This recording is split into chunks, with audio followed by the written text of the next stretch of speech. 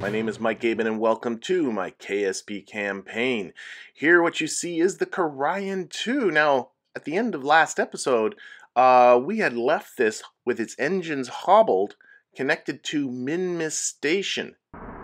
Before people get too confused, I will draw attention to the fact that if you look down there towards the bottom left, you will see that there is a timer going, and that is because I am in Kerbal Construction Times simulation mode. And this is actually not really the Kerion 2 that's in orbit around Minmis. It's still there.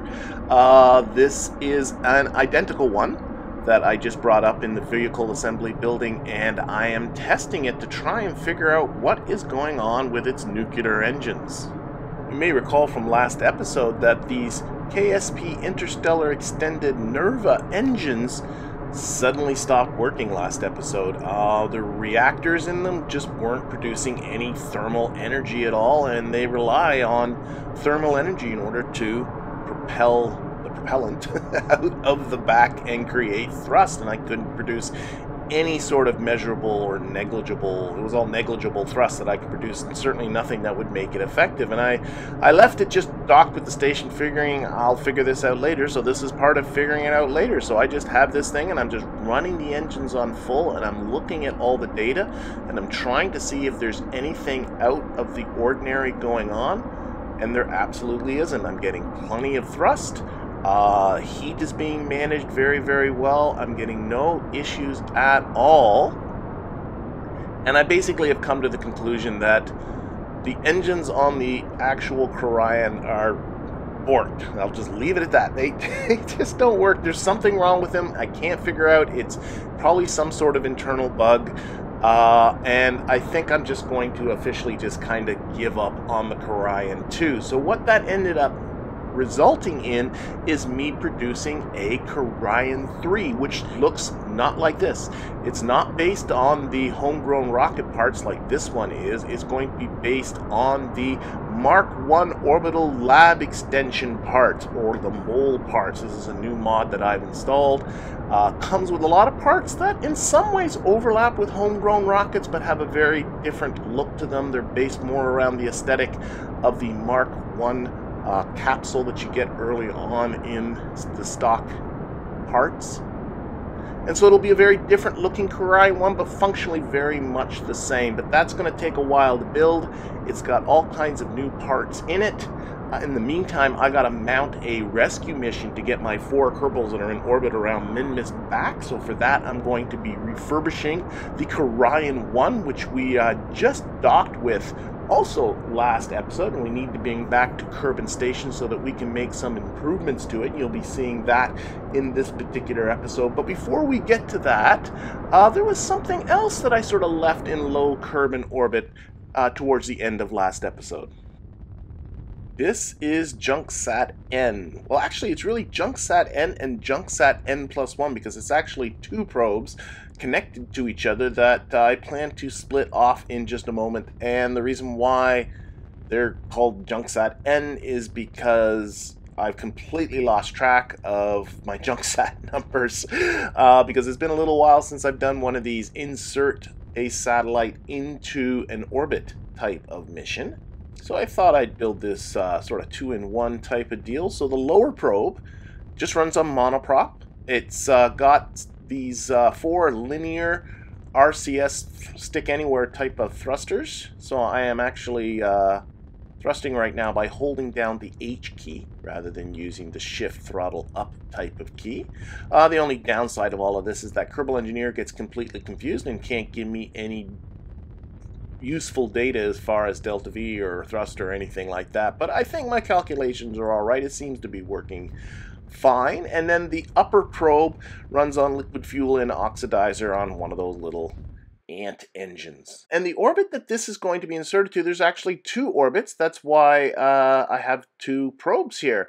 The first one here is this blue one, which is an equatorial prograde orbit, and then I also have this one in green that is, as you can see, a higher altitude, but also inclined, but in a retrograde direction. And I thought, let's do a little bit of an experiment here. I'm not sure at all if this is going to work. Let's launch one craft that I can set on my lunar injection and then split it, and then adjust the course of the second satellite, JunkSat N+1, so it will go to the green orbit, and then they'll both get to the moon sphere of influence at roughly the same time, hopefully not perfectly at the same time. That could be interesting if that happened. And then we'll insert them both, and hopefully I'll be able to finish off 2 contracts with 1. I'm not sure if it'll work or not, but we'll have to see. We're about 2,500 kilometers above Kerbin's surface now, and I'm just tweaking my trajectory of my probe here. That looks pretty good. So now comes time to separate these two and adjust the trajectory of JunkSat N+1.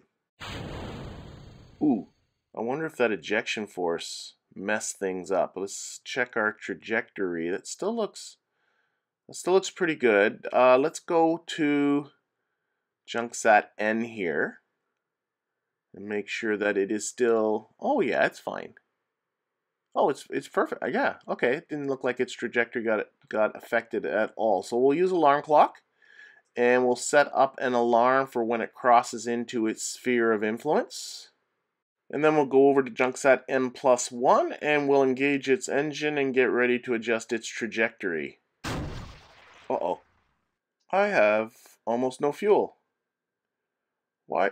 Oh my gosh. Like, there's just like dribbles left there. It's just on fumes. Oh man. You know what must have happened is this was dropped off by my space shuttle, the Columbia, last episode, and as the Columbia was doing its final circularization, it must have been using the fuel from this tank here. That's why you have the disable cross-feed option on your docking ports. Oh man. Oh well. Well, at the very least, I do have enough fuel left to adjust my trajectory to crash into the moon. But as far as an experiment goes, this is the worst kind of result. This is a no result. I don't know if this would have worked or not. Oh, that's too bad. And I'll obviously have to build another JunkSat and send it out here to do the other mission. The first one, though, should be fine for its insertion, and we'll see that towards the end of this particular episode. But why don't we get over to the Kerion? And here we have Bob and Crisnic, who last episode took up a Kerion, rendezvoused with the Kerion, and are now taking both vessels over to Kerbin Station. And we're just closing in on Kerbin Station now. And then the plan is going to be to fuel up the Kerion and send it out towards Minmus. But I do have one issue, that the Kerion has a max crew of 4, and there are 4 people out at Minmus. Now, it does have a probe body. Technically, I could send it out uncrewed, but I don't know, what fun is that, right? And I kind of want to do some upgrades, some refurbishments, some renovations to the Kerion. I want to increase its living space. And I also want to add a lab module. And I happen to have a lab module connected to the station, a spare one that I left there on purpose a few episodes ago, because I was talking about doing this. I was doing some major construction, and now it's kind of forcing my hand that I really do have to do that. Now, the first thing, though, what we got to do is we got to get the Kerion. We'll dock that with the station first. Okay, and undock. And I don't have anybody in the Kerion. Oops, I'm on the Kerion. There we go. There's the Kerion. I don't have anybody in it, but it does have a probe body, so it can fly autonomously. So we'll snuggle that over there. And actually, we'll show off the camera focus changer mod again. I really like this. You know, you can even change focus to other vessels. So here, I'll change the focus to the docking port that's on the space station. Change the view of this docking just a little bit. I really do like the mod. I mean, it's practical just for finding parts and focusing on parts on large vessels, but it's also kind of fun to change the perspective. So here, instead of seeing sort of the station coming towards us, which you normally see when you're doing docking, we're seeing the Kerion coming towards the station. But anyway, once the Kerion was docked, of course, then it was the Kerion's turn. And once we get the Kerion docked, it's time to get to work. Our first job is going to be do some crew transferring. So Louis and Bob, our scientists, we're just going to get them into the station, kind of get them out of the way for now. For the work with ahead, we do not need scientists. And we're going to move Tamley from the station into the Kerion, because we're going to need a pilot, as you'll see in just a little bit.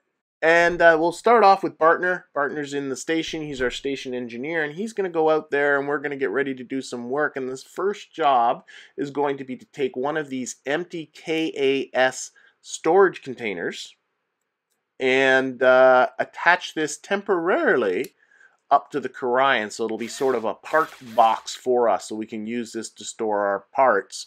And what I want to do, first job before I start attaching on a new module, is I do want to attach this science parts permanently to the Kerion. I don't know why I didn't do this in the first place. So I'm going to lose that it's attached through a docking port. I want to attach it permanently. So we're going to start ripping off all of these various science parts and storing them into the container. And Bartner's going to need some help, so we'll go Crisnic here, and we'll undock the Kerion, and I want to attach the materials bay right to the end there, but this docking port and probe body are in the way, so we're going to remove those, and then we're going to take this materials bay and just sort of stick it on here. Yeah, I sort of struggled with this a little bit until I remembered that if you press R, it changes the attachment node. Excellent. And now it's time for the big job. It's time to see if we can attach that orbital module on. Now this orbital module was formerly from one of the Keryons that I just simply detached it and left it attached to the station here, and then descended the Keryons. This is a few episodes ago. And then I left it here with the express purpose that I wanted to take a shot at attaching it to the Kerion. It's also, by the way, loaded with scientific data too, so I do want to get some scientists in there doing some research. Now what I've done here is I've once again used the camera focus changer, and I'm focused in on the front of the Kerion rather than its center of mass. And I have also targeted the docking port that's at the bottom of the orbital module where it's attached to the station, and that way I'm able to line this all up perfectly so that I can get out one of my engineers to perform the deed of attaching it across. Now the simpler thing to do would be to put a docking port on this thing and then connect it with some docking ports, and then I could even use some struts to sort of shore it up, but I don't know. I wanted to try seeing if I could just attach it properly without docking ports and not use docking ports for this. See how it goes. Okay, I'm pretty happy with that. So let's get out Crisnic. Now I'm pretty sure this is going to be too heavy for one Kerbal to work with, but we'll give it a go. Whip his electric screwdriver and send them down there. And if this ends up not working, then I will just put some docking ports here and just connect it using docking ports, but I wanted to give this a go. I also rotated the Kerion so the hatches, yep, too heavy. So it takes 1.4 Kerbals to lift this thing, but thankfully I've got Bartner around. So we'll send Bartner out as well. By the way, the second person doesn't have to be an engineer. You need an engineer to do the attaching and detaching, but the helper Kerbals can be of any class. I just figured, well, Bartner and Crisnic have been doing all this work, and I don't want to take that away from them at this point. Okay. Oh, still too heavy. Okay, Crisnic must not be close enough. So let's switch over to Crisnic. There he is, and we'll just let go, and I'll just drift him downwards towards where we're going. Make sure he's not in the way of where it's going to be once it's hopefully attached. All right, Bartner, let's do this.